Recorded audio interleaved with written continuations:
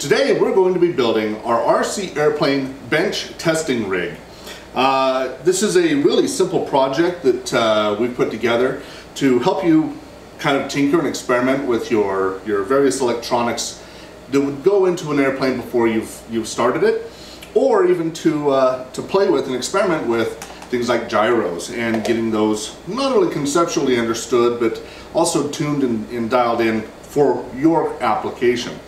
So basically what we have here is a little model airplane cut out of some 1/8 inch plywood with our control surfaces. We have a handful of servos, an ESC, a receiver, a few leads, and a battery. We're gonna put this thing together with you, and it takes just a few minutes, and all of a sudden you can test all of your electronics and have a good time out on the field instead of spending so much time tinkering and experimenting before you get out. So let's take a closer look as we put this together.